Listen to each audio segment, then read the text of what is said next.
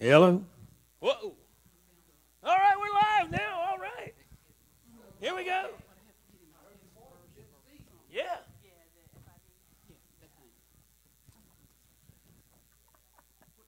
All right, here we go. Let's go. Y'all ready? All right.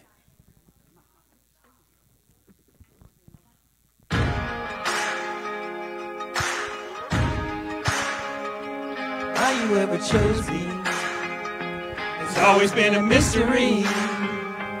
All my life I've been told I belong at the end of the line with all the other not quites, with all that never get it right. But it turns out we're the ones you've been looking for all this time. 'Cause I'm just a nobody trying to tell everybody all about somebody who saved my soul. And ever since you rescued me, you gave my heart a song to sing. I'm living for the world to see nobody but Jesus. I'm living for the world to see nobody but Jesus. Moses had a stage fright, and David brought a rock to a sword fight. You picked 12 outsiders nobody would have chosen, and you changed the world. Well, the moral of the story is that everybody's got a purpose. So when I hear that devil start talking to me saying, who do you think you are? I said, I'm just a nobody trying to tell everybody all about somebody who saved my soul. And ever since you rescued me, you gave my heart a song to sing. I'm living for the world to see nobody but Jesus. I'm living for the world to see nobody but Jesus. So let me go down, down, down in history as another blood-bought, faithful member of the family. And if they all forget my name, well, that's fine with me. I'm living for the world to see nobody but Jesus. So let me go down, down, down in history. Go down in history as another blood-bought, faithful member of the family. That's all I ever want to be. And if they all forget my name, well, that's fine with me. I'm living for the world to see nobody but Jesus. 'Cause I'm just a nobody trying to tell everybody all about somebody who saved my soul. And ever since you rescued me, you gave my heart a song to sing.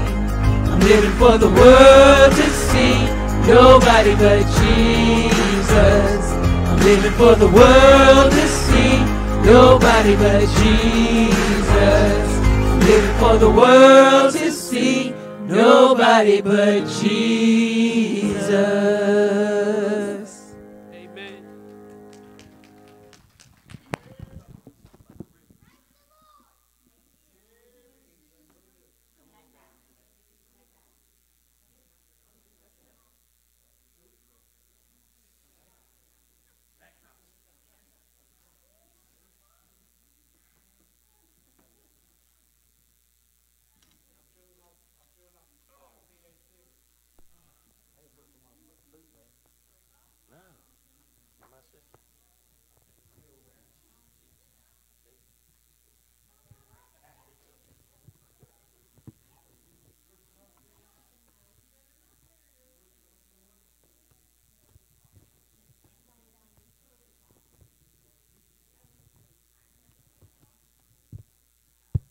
All righty, everybody doing good? Say amen. All righty, we're going to continue our study. Thanks for being here tonight. Hope everybody's doing good. At least it's not so hot in here. It's pretty hot when you're just riding the lawnmower and sweating. Makes it hot. Okay, we're going to have prayer requests. Anyone over here? Prayer request? Miss June? Okay. Mother-in-law? Okay. Debbie, how's the folks we've been praying for doing?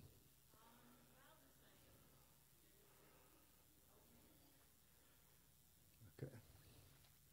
Anyone else? Just remember Robin? Brother Tony? Who? Okay. Anyone else? Gail?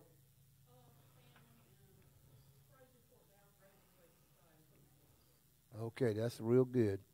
All right, Mom? Who? Okay. All right. Solomon?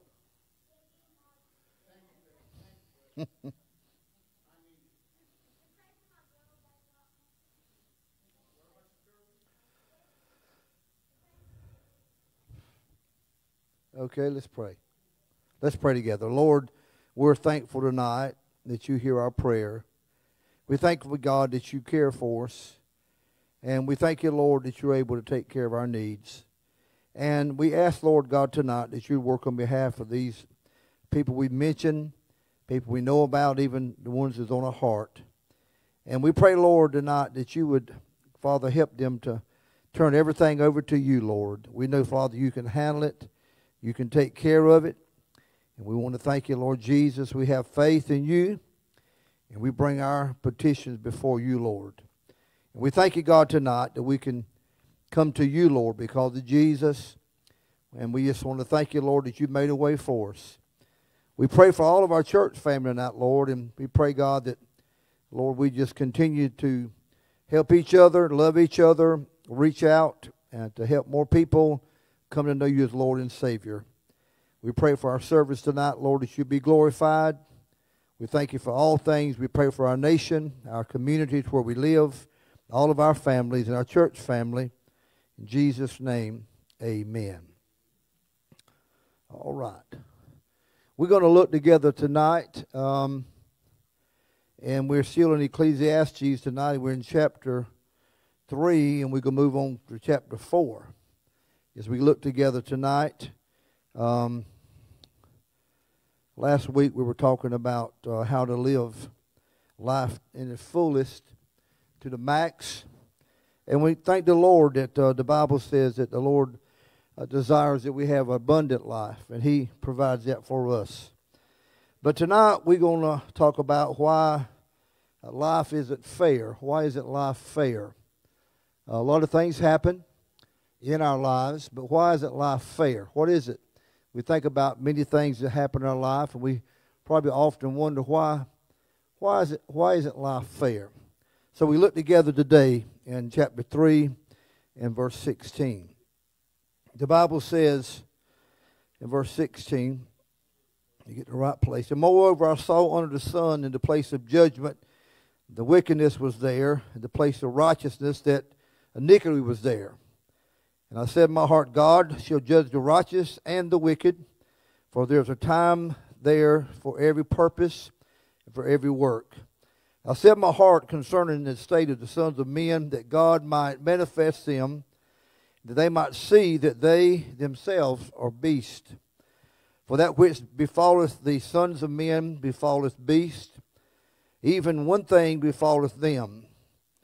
As the one dieth, so dieth the other. Yea, they all have all one breath, so that a man has no preeminence above a beast. For all is vanity. All go into one place. All are of the dust, and all turn to the dust again. Who knoweth the spirit of man that goeth upward, and the spirit of the beast that goeth downward to the earth? Wherefore I perceive that there is nothing better than that a man should rejoice in his own works, for that in his portion, for that's his portion. For who shall bring him to see what shall be after him? Chapter 4. So I returned and considered all the oppressions that are done under the sun. Behold, the tears of such as were oppressed, and they had no comforter, and on the side of their oppressors there was power, but they had no comforter. Wherefore I praise the dead which are already dead more than the living which are yet alive. Yet better is he that doeth they, better is he than both they, which they are not yet have been, who has not seen the evil work that is done under the sun. Again, I consider all travail and every right work, that there is a man who's envied of his neighbor. This is also vanity and vexation of spirit. The fool foldeth his hands together and eateth his own flesh. Better is a handful with quietness in both the hands full with travail and vexation of spirit. Then I returned and I saw vanity under the sun. There is one alone, and there is not a two or second. Yea, he has neither child nor brother, yet there is no end of all his labor, neither is his eye satisfied with riches, neither says he, for whom do I labor and bereave my soul of good? This also is vanity, yea, it is a sore travail. There are two are better than one, because they have a good reward for the labor. For if they fall, the one will lift up his fellow. But woe to that one alone when he falleth, for he has not another to help him up. Again, if two lie together, then they have heat. But how can one be warmed alone? And if one prevail against him, two shall withstand him. A threefold cord is not quickly broken. Better is a poor and a wise child than an old and foolish king, who will no more be admonished. For out of prison he cometh to reign, whereas also he that is born in his kingdom becometh poor. I consider all the living which walk under the sun, which the second child they shall stand up in his stead. There's no end of all the people, even in all that have been before them. They also that come after shall not rejoice in him. Surely this also is vanity and vexation of spirit. Now we're talking again, Solomon. Remember, the Lord has blessed him, given him wisdom, understanding, insight, and blessed him in a mighty way. He come to realize that all the things he's done hasn't brought him peace. It's all vanity. And he realizes that, things happen. And things happen to everybody. And it's amazing how he can determine between people which is best, which is the better for the two. So Solomon now tackles one of life's greatest questions. Why is it life fair? A lot of people have asked that question, I'm sure, many times in your own life. And Solomon asked the question about 3,000 years ago, and people today are still asking the very same question.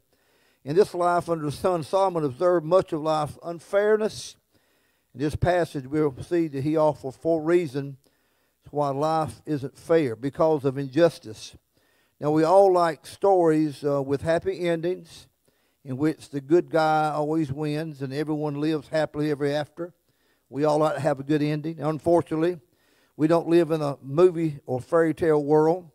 Real life often isn't like that. We all know that. And Solomon notes that injustice is often found where it should be least expected in courts of law. Therefore, he writes, the place of judgment, that wickedness was there, and the place of righteousness, that iniquity was there. And here on earth under the sun, the wicked sometimes prosper and the righteous suffer for their integrity. We all know that. You can do what's right the day in which we live now in our nation, and you can do what's wrong. I had a man tell me just the other day, it happened right here in our community, actually over in Lumberton, or I think it was Lumberton. At the Lowe's, 2 people went in the store, had filled their carts full, and was walking out, not paying for the things they got. And the woman who worked there stopped them, and they beat her down to the floor there in the local Lowe's store there in Lumberton, and they fired her. They fired her because they said that when someone's doing that, don't mess with them, just let them go. So because she did what's right, you never heard that 10, 20 years ago. But you hear all this craziness, people begin to adapt it to their way of living. And the ones who do wrong get praised, and the one who does right has to suffer. People with money have always been able to influence the wheels of justice. Wouldn't it be better if every time people told a lie, the nose would go like Pinocchio's? Think about that. What if when people gossip, their tongues would turn black? What if every time people stole something, the word thief would permanently be printed on the forehead? Think about that. Would you like to live in that kind of world? I don't think we would. I don't think any one of us would want the instant injustice from God. We all have done wrong. Why doesn't a loving God punish sin immediately? Why don't God go ahead and judge these people? You think about such an awful thing. The woman trying to do her job and lost her job. Besides that, beaten down on the ground. Why does God not act so quickly? And the Bible tells us in 1 Corinthians 13:4 that charity suffereth long. God is a long-suffering God. And he don't immediately pass judgment, as we do so often. If God wasn't lovely, patient, we would all have long noses, black tongues, and condemning words printed on the foreheads. When life isn't fair, remember that Solomon affirms God would judge the righteous and the wicked in his time. God will judge. Somebody say amen. There'll be a day when our patient God deals with injustice and evil. Life often isn't fair. That's why there's a heaven and a hell. What the Bible tells us in Daniel 12:2 reminds us of God's justice. And many of them that sleep in the dust of the earth shall awake, and some to everlasting life, and some to shame and everlasting contempt. So Solomon reminds us that like beasts of animals, everyone dies. We all gonna die. Our bodies come from the dust and all return back to the dust again. We're going back from where God made us. Also, if we think about it, because of that, just as in the animals, anything that appeases our bodies or appetites is only temporary. So, however, humans are different from animals because God has set eternity in our hearts. We all know there's more to life than the here and now. We know that.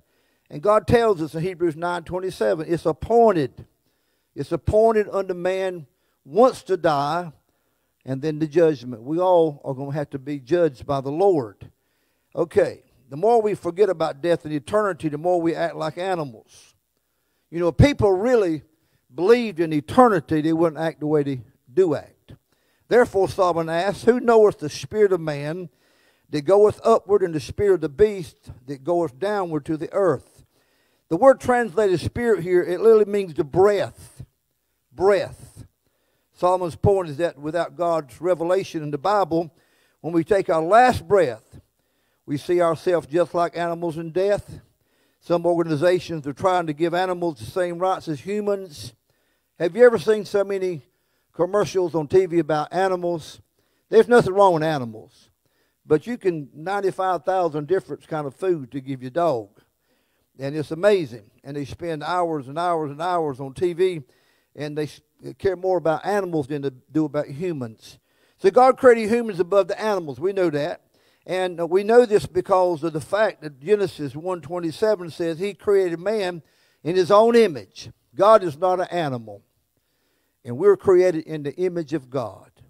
That's why God says, whosoever sheds man's blood, by man shall his blood be shed. In Genesis 9:6. While animals should not be abused, and we shouldn't do that, they are sources of our food. And remember that Jesus ate lamb at the Passover and cooked fish with his disciples. So he had to take things from the earth to eat. Since humans are mortal, Solomon suggests there's nothing better than rejoice or enjoy the fruit of our works, because we cannot come back after we die to enjoy them. Think about it. The point's this. we shouldn't let injustice keep us from enjoying the life that we have now. We should do all we can to prevent and correct injustice, but we're not to let it make us bitter and miserable. If we do, we'll be like the person described in Job 21:25. And another dieth in the bitterness of his soul, and never eateth his pleasure. A lot of people die just as angry and bitter, unforgiving, never having peace in their life. And that's a terrible way to live. So don't let injustice rob you of enjoying the good things in your life.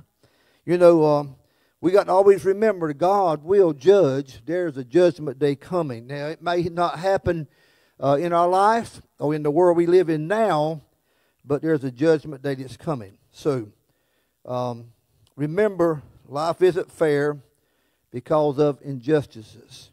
Also because of oppression. In chapter 4, Solomon writes, he has seen all the oppressions under the sun. He has observed the tears of such as were oppressed, who have had no comforter. And on the side of their oppressors there was power. You know, we look at the people in the Ukraine now, the suffering, because of probably one man's desire. One man's desire in Russia, behind all this going on, and all these people are suffering. It's terrible. I mean, you think about it. Let's think about even the nation we live in the last, say, 5 years. All these riots and people's livelihoods destroyed. And what's happened to these people? Nothing. Nothing. They ought to be in jail, under the jail. And then look at the people who suffer because of it. We should do everything we can to speak or seek justice in the world, but there will always be evil people. Think about Hitler, Stalin, Saddam Hussein, all these people that live, they're evil. Therefore, Solomon concludes that dead are better. They're better off dead than they will be living. For some people, because of the depression they must endure, it would be better to have never been born. Think about people suffering. Some people suffer unbelievably. Tyrants sometimes seem invincible, and the wicked often seems prosper and perpetually prospering. The psalmist tells us he is devastated when he sees the prosperity of the wicked. In Psalm 73:3. When he tries to understand, it's too much for him. However, when he goes to the sanctuary of God, he realizes, until I went into the sanctuary of God, then I understood their end. You know, we're talking about not just coming in the building, sanctuary. We're talking about our time that we spend alone with God. It's like a sanctuary. It's a time that we meet with the Lord. And we realize that God is in control. Wouldn't it be a sad state tonight if we didn't have the Lord? If we didn't know what the Bible teaches us, what we believe by faith in our heart, and content with what God has in store. It would be a sad situation tonight if we did not have faith in the Lord and know what God has in store for us in the future. Sometimes we forget the truth of the old hymn. This says, "This is my Father's world. Let me never forget that though the wrong seems often so strong, God is the ruler yet." God's in control. So life is unfair. It don't always work the way we expect it to because of injustice and oppression and because of people so much in a rat race. People seem to be wide open, going somewhere all the time, never slowing down in enjoying their life. Solomon writes that all travail and achievement in one's quest for success are motivated by jealousy and envy. Some people work themselves to death trying to keep up with people next door. Many people work hard trying to appear successful because they want their neighbors, associates, and families to admire them and to envy them. They want the big office and the salary, not just for the room and cash, but so they can be envied. They also step on other people while climbing to the ladder to success. Whatever it takes, no matter how they have to do somebody, they want to climb the ladder. So workaholics who want to win the rat race get Sometimes they forget about their families. Before you know it, they're divorced. They have problems with drugs and alcohol, have heart attacks in their 40s and 50s, and usually they are unhappy and they're lonely. All they want to do is work. So Solomon isn't suggesting we should work hard, shouldn't work hard, or not do our work well. He's talking about the person who is obsessed with keeping up with the Joneses. However, the Bible tells us in the scripture in Ecclesiastes 4 there, in verse 5, he says very clearly, the fool foldeth his arms together and eats his own flesh. You know, he's his own worst enemy. In other words, foolish people are lazy and refuse to work and then self-destruct. But Solomon also concludes that a handful of success with quietness and tranquility is better than 2 handfuls of stress, which is a vexation of spirit or chasing after the wind.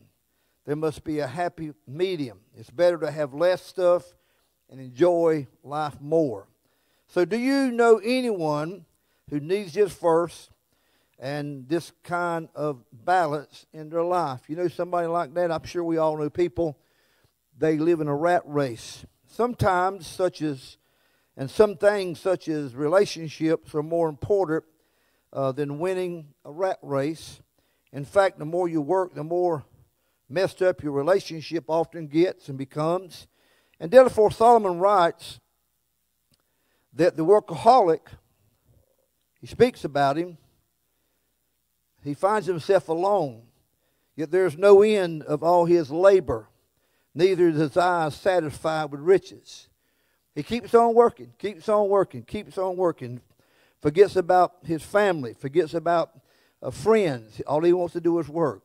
And so Solomon begins to wonder, why then is he working so hard and depriving his soul of good? He realizes it's all vanity and it's all meaningless. People who work too much usually don't have any fulfilling relationships. They don't know anybody, have anybody to spend time with. Like a person today, like modern day, what we call, if you remember Ebenezer Scrooge, they work hard. They come home. They count the money, watch TV or whatever, go to bed. This is their perpetual schedule. Therefore, they're all by themselves. They don't have any friends. They're miserable, lonely.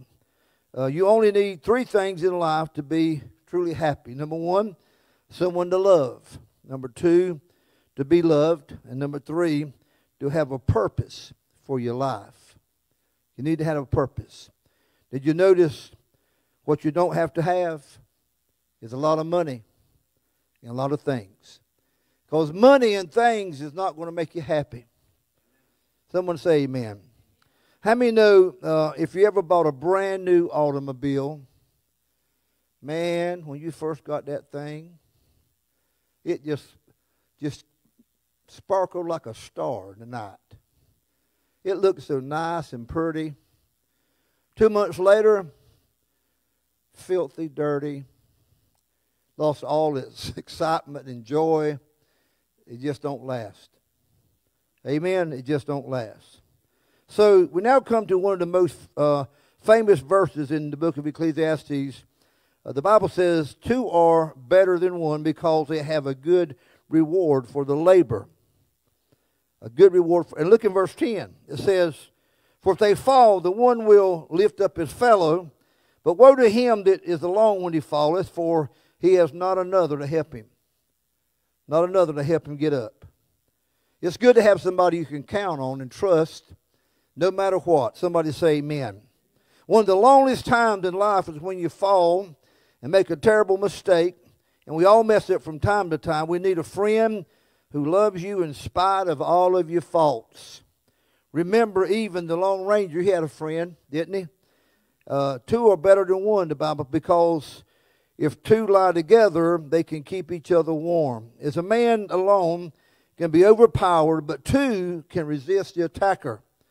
The Bible says in verse 12 there, in verse 4, chapter 4, it says, if 1 prevail against him, 2 shall withstand him, and the threefold cord is not quickly broken.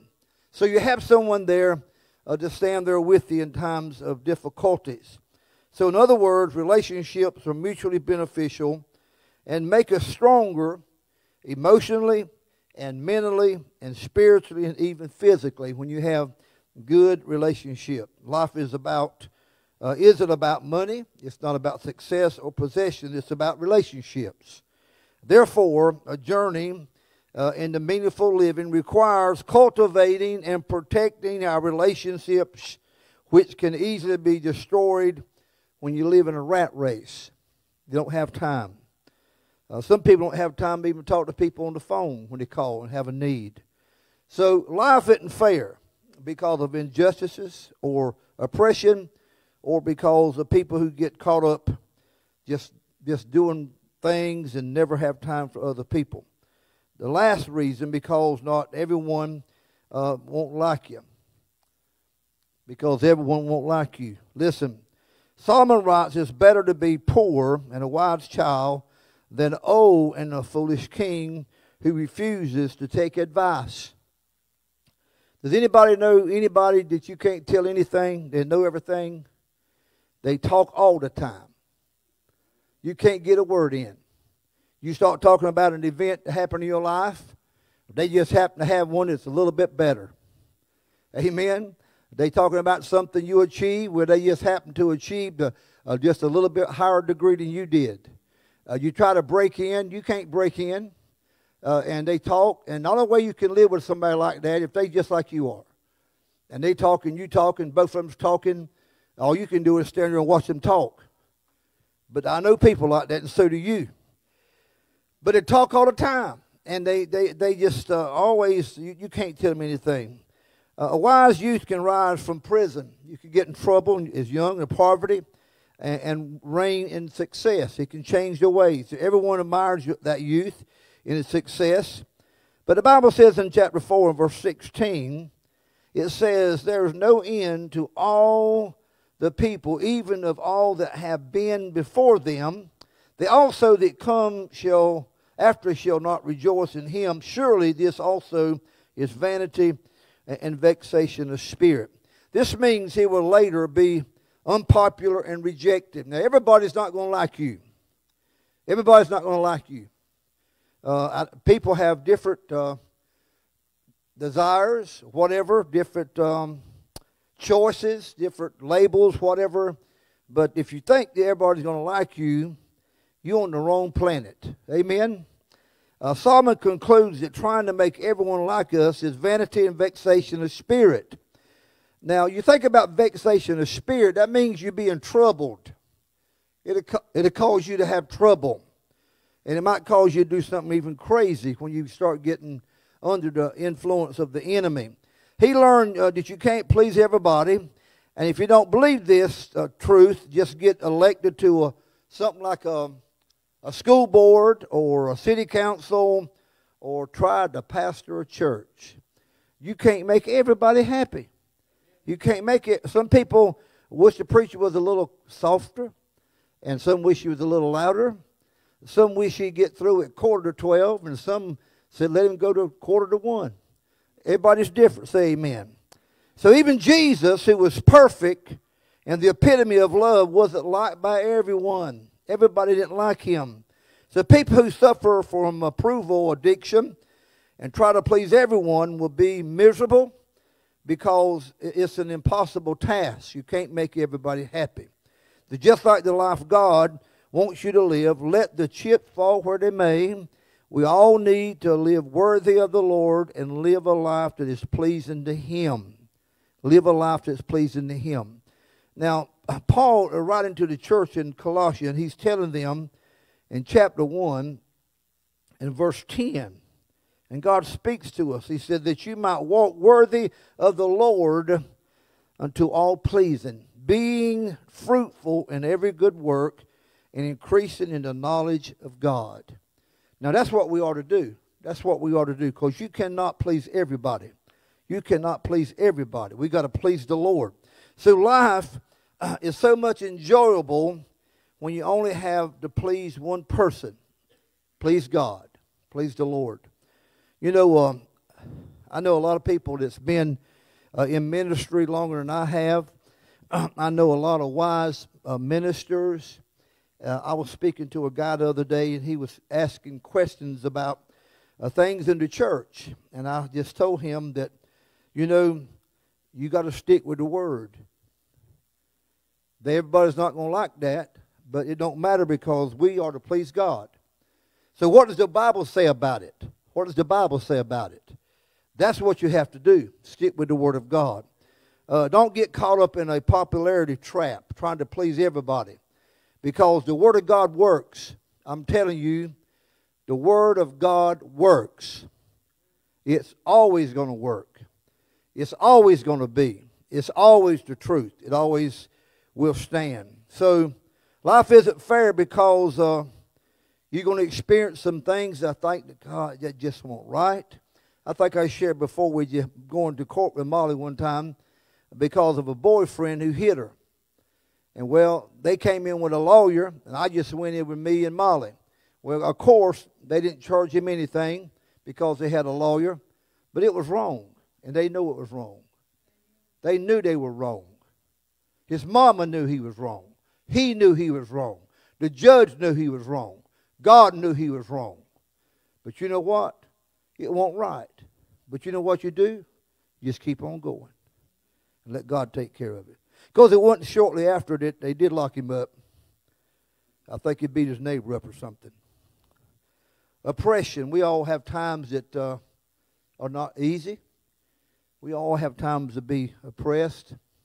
Things bring us down, hard times. And we've all been guilty of some time, maybe for a short little sprint, of getting in a rat race, or looking around, saying, well, I like what I got, but I like what they got better. So we're not content with what we got. And the Bible tells us we should be content that we have food to eat and clothes on our back. God has blessed us. We've got to be content. Don't get caught in that rat race. Not everyone's going to like you. Not everyone is going to like you. My wife will bear witness to this, and I probably shared it 1,000,000 times. When people have left the church over the years, they come to church and all of a sudden they disappear. I used to take it personally. I thought, what in the world did I do to them? I didn't do anything to them. That's just the way people do. People come and keep people go. That's why you have more than one door to church. Some come in one door and go out the other. And it happens everywhere. Everywhere. So trust in the Lord always. Always trust the Lord. Always trust the Lord. I like the song Billy sings, put God first. Keep Him first. Keep God first. Keep your eyes upward and don't let this world bring you down, or don't let the world consume you. This world will overtake you. Slow down. Enjoy what the Lord has done for you and God's will in your life. Enjoy God's will in your life. And try and find a way to love those who have not liked you. Try to find a way to love them. It can be difficult. It can be difficult. People can do some of the most horrendous, overwhelming, damaging things to us. It's unbelievable. How in the world are we going to like that person? How are we going to love that person? Well, only by the love of God we can do that. Ask God to help you.